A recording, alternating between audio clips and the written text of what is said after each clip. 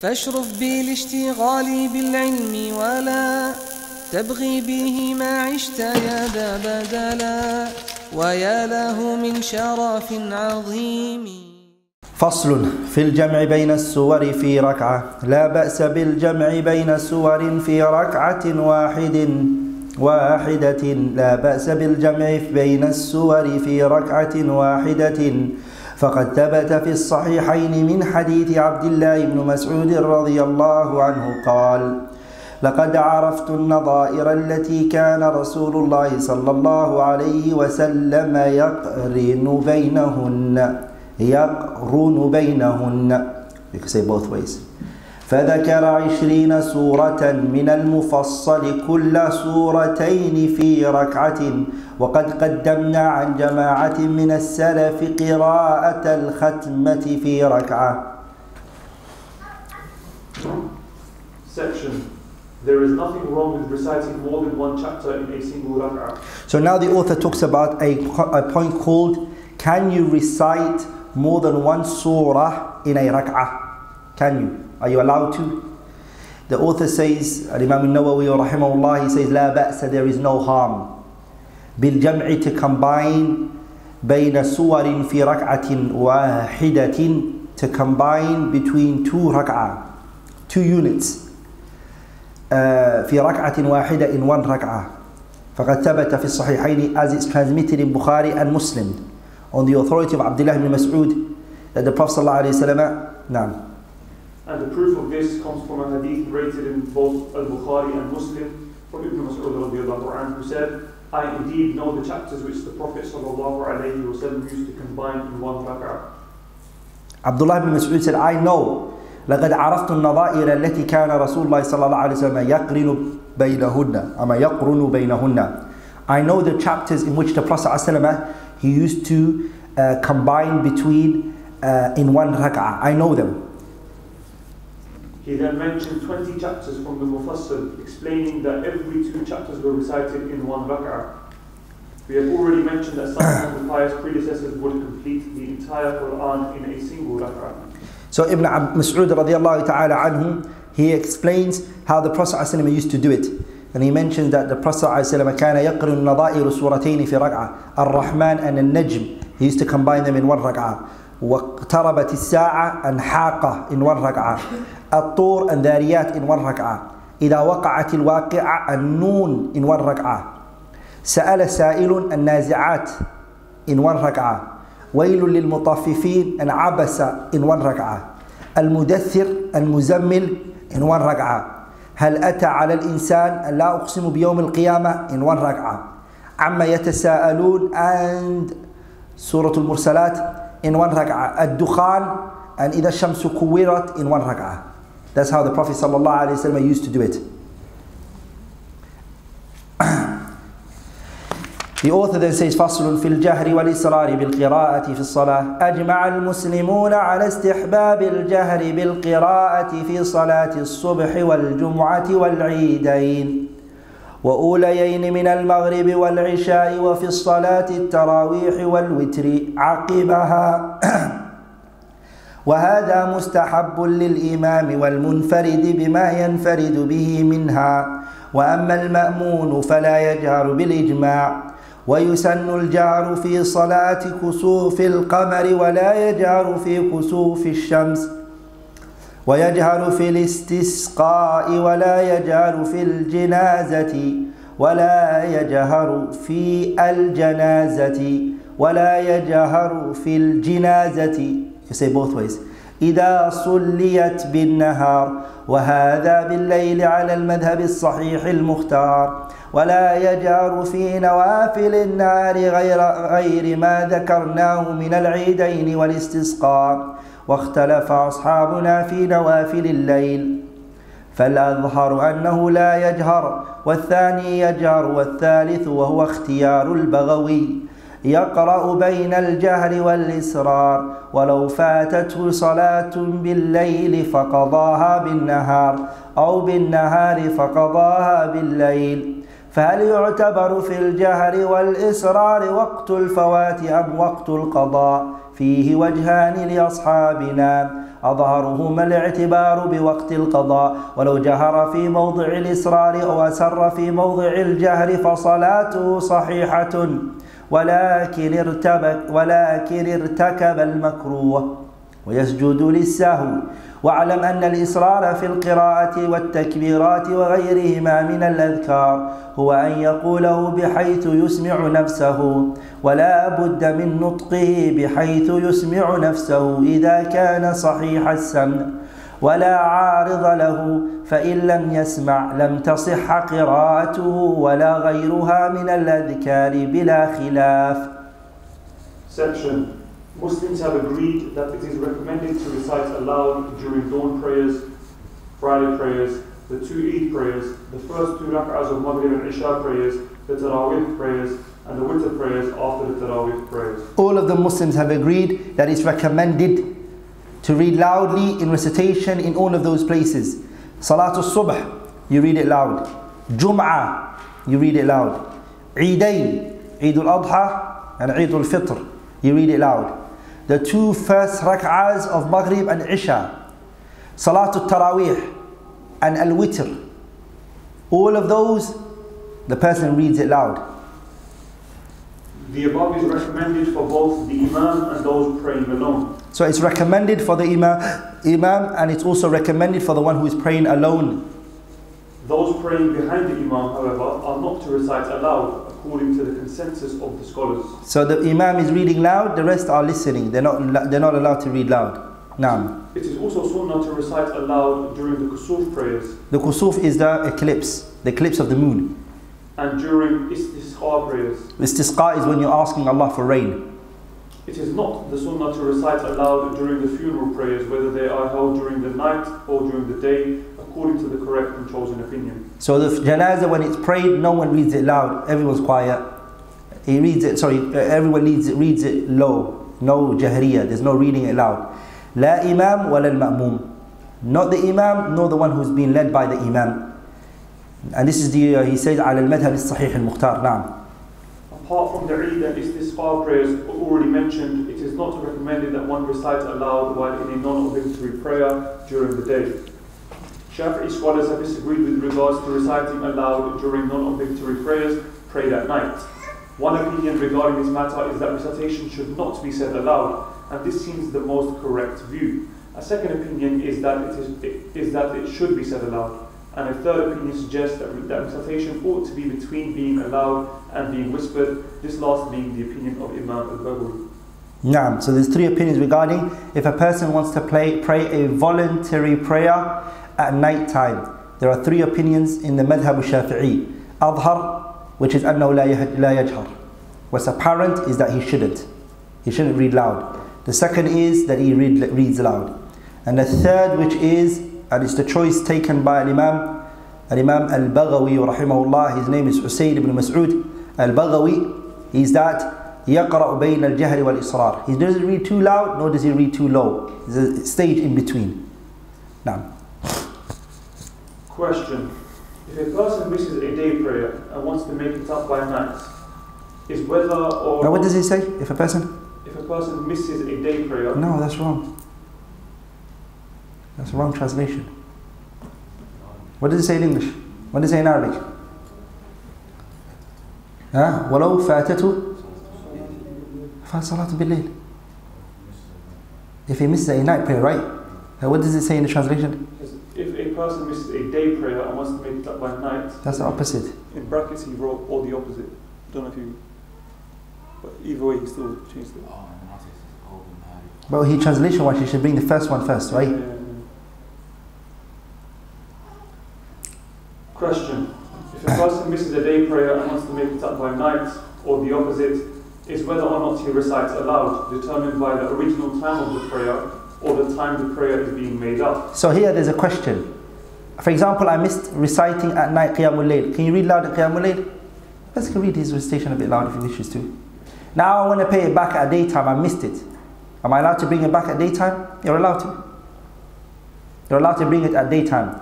Do I read it loud now or do I have to read it low now? So are you going to observe what time that this salah used to be prayed, or you're going to now just look at, or you're going to look at the time that you're praying right now? Which of the two do you do? That's the question here. Shafi'i scholars have two opinions regarding this issue, the more likely of which is that it is determined by the time the prayer is being made up. So the person needs to observe the time that they are paying it back, not when they miss that prayer. Naam. Not when the prayer was. You're not going to look at that. You're going to look at the time that you're paying it back. Naam. Nonetheless, should one adhere to the opposing opinion, his prayer is still valid and he will have committed that which is disliked. A person in this situation should not make sujood as-sahwi. So if the person takes the opposite opinion, his salah is correct. But he's taken a disliked position and he doesn't have to come with sujood as-sahwi. It is important to understand that to whisper during recitation and adhkar means that the reciter should only raise his voice to the extent that he can hear himself, barring deafness. This is the lowest possible voice at which it is acceptable to recite. Otherwise, the recitation is invalid, according to the consensus of the scholars. Some people's recitation, when they are reading, they don't move their tongue, nor do they move their lips, nor can they even hear what they are saying. So they're in the salah like this, and their lip is like this in their mouth. So you say to them, did you read Quran? Like, yeah, I'm reading in my brain.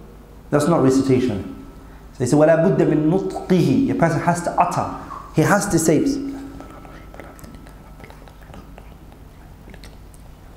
He has to read to an extent بِحَيْثُ يُسْمِعُ نَفْسَهُ, that you can make yourself hear it. You need to hear your recitation. You have to. إِذَا كَانَ صَحِيحَ السَّمْعِ. But that's if you're a person whose hearing is good. If your hearing is a bit slow and you can't hear very good, then don't read too loud and say that I am making myself hear it. ولا عارض له فإن لم يسمع لم تصح قراءته ولا غيرها من الأذكار. And if you don't read to an extent where you can't hear it, pay attention to this, okay? And your hearing is good, and so you don't read it to that extent, then the Shaykh rahimahullah, he says لم تصح صلاته قراءته.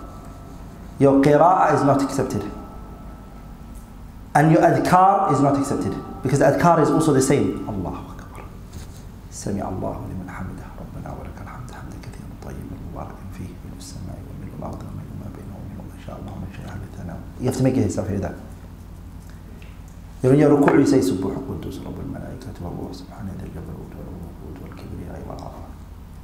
You make yourself hear it. You with me, brothers? Like you're in ruku', you're like Sami Allahu liman hamidah.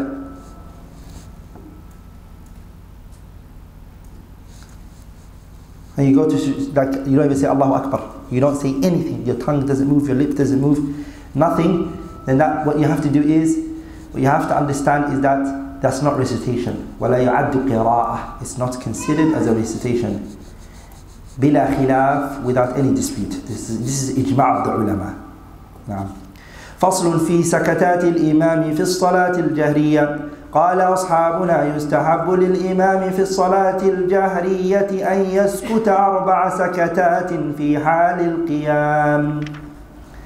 إحداها بعد تكبيرة الإحرام ليقرأ دعاء التوجه وليحرم المأمون. والثانية عقب الفاتحة سكتة لطيفة جدا بين آخر الفاتحة وبين آمين لئلا يتوهم أن آمين من الفاتحة. والثالثة بعد آمين سكتة طويلة بحيث يقرأ المأمون الفاتحة. والرابعة بعد الفراغ من السورة يفصل ما بها بين القراءة وبين تكبيرة الهوي إلى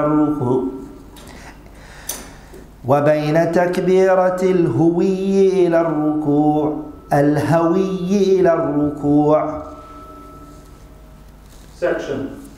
Our companions have stated that it is recommended that the Imam make 4 pauses while standing. The first pause comes after Takbiratul Ihram, so that the opening supplication can be made, and so that those being led in prayer may also make their takbir. The author here, rahimahullah, he talks about the times when the imam who's leading the prayer, in the prayer where the recitation is read loud, 4 times he needs to be quiet. The imam has to be quiet 4 times. So he mentions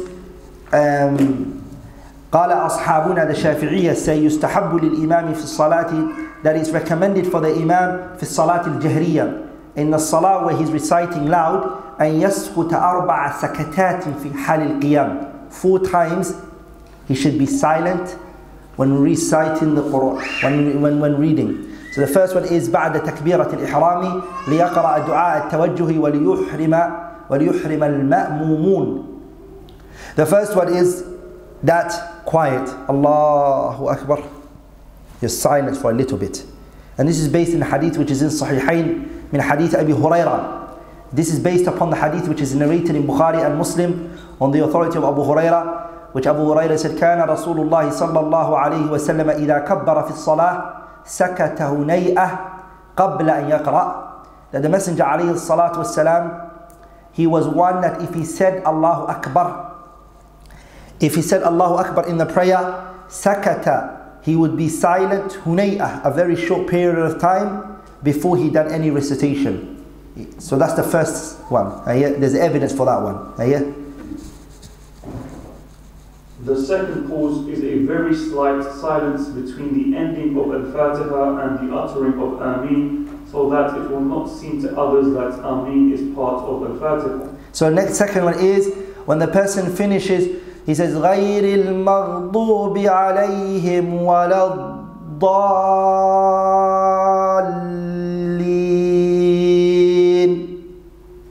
Ameen.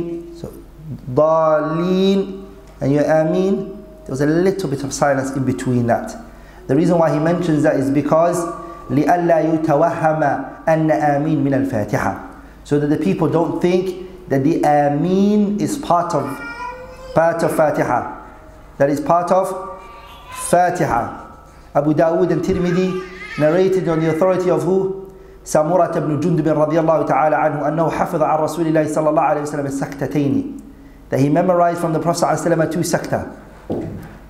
The first one is the first sakta, which is the first silence, saktatan idha kabbara, that the Prophet ﷺ used to be silent if he said Allahu Akbar. وَسَكْتَةً إِذَا فَرَغَ مِنْ قِرَاءَةِ غَيْرِ الْمَغْضُوبِ عَلَيْهِمْ وَلَا الضَّالِينَ. And the second one is the silence that he would come with after saying غَيْرِ الْمَغْضُوبِ عَلَيْهِمْ وَلَا الضَّالِينَ. He would be silent عليه الصلاة والسلام. Now, the third is a long silence after Ameen, so that those being led in prayer will be able to recite Al-Fatiha. The third one is after the Imam reads Ameen, he's quiet. He's quiet for a period of time. He's quiet for a period of time, so he allows the ones who are praying behind him to read Surah Al-Fatiha. Before he goes to the next surah, he gives them a bit of time so that they are able to pray Surah Al-Fatiha.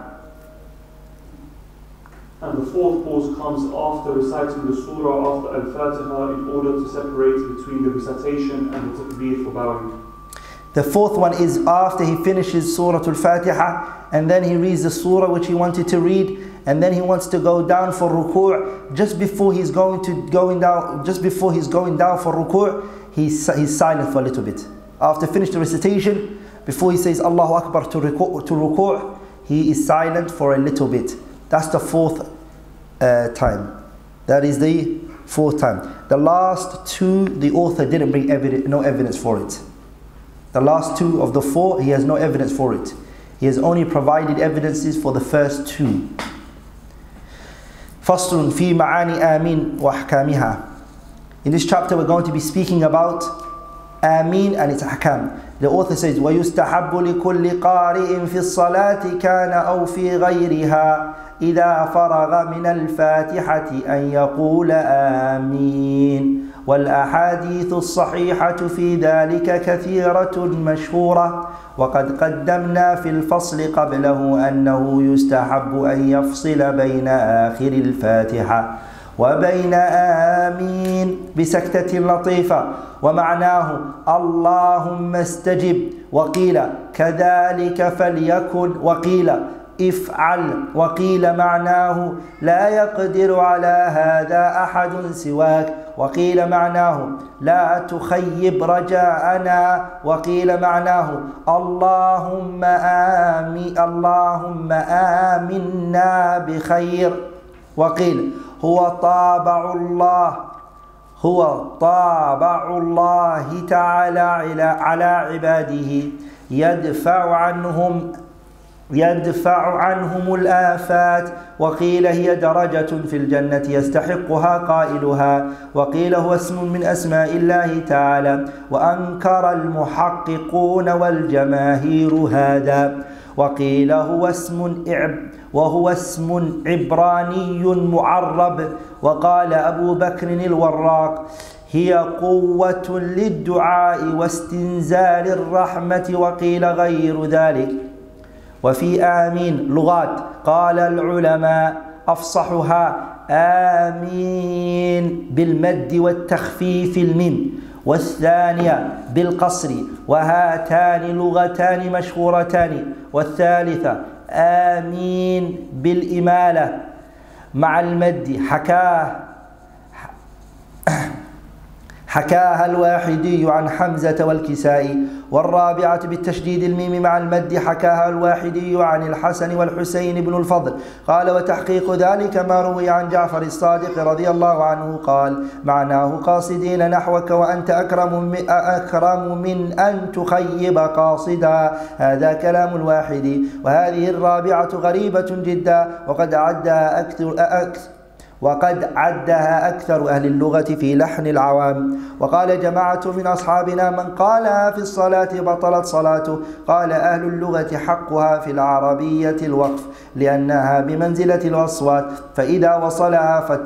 فإذا وصلها فتح النون لالتقاء الساكنين كما فتحت في أين وكيف، ولم تكسر لثقل الكسرة بعد الياء، فهذا مختصر ما يتعلق بلفظ آمين. وقد بسطت القول فيها بالشواهد والزيادة الأقوال في كتاب تهذيب الأسماء واللغات. قال العلماء ويستحق التامين في الصلاة للإمام والمأموم والمنفرد، ويجهل الإمام والمنفرد بلفظ آمين في الصلاة الجهرية.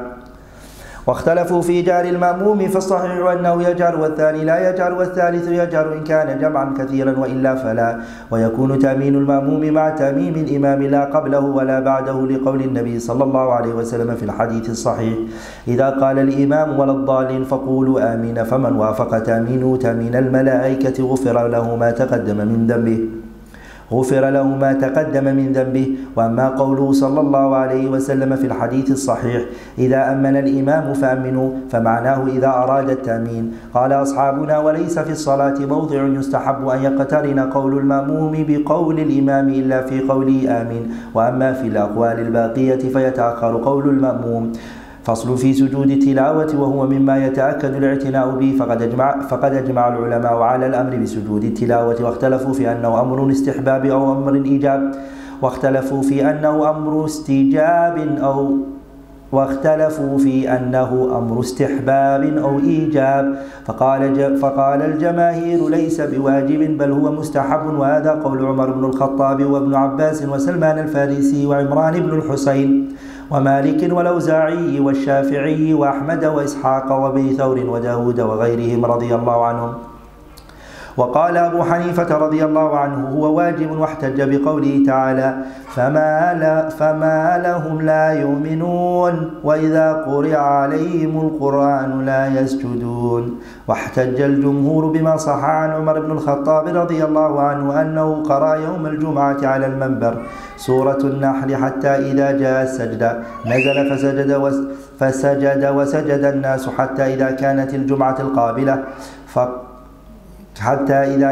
الجمعة القابلة قرأ بها حتى إذا جاء السجدة قال يا أيها الناس إنما نمر بالسجود فمن سجد فقد أصاب ومن لم يسجد فلا إثم عليه ولم يسجد عمر بن الخطاب رضي الله عنه رواه البخاري. وهذا الفعل والقول من عمر رضي الله عنه في هذا المجمع دليل ظاهر. وأما الجواب عن الآية التي احتج بها أبو حنيفة رضي الله عنه فظاهر، لأن المراد ذمهم على ترك السجود تكذيبا كما قال الله تعالى بعده بل الذين كفروا يكذبون. وثبت في الصحيحين عن زيد بن ثابت رضي الله عنه أنه قرأ على النبي صلى الله عليه وسلم والنجم فلم يسجد. وثبت في الصحيحين أنه صلى عليه الصلاة والسلام سجد أنه صلى الله عليه وسلم سجد في والنجم، فدل على أنه ليس بواجب.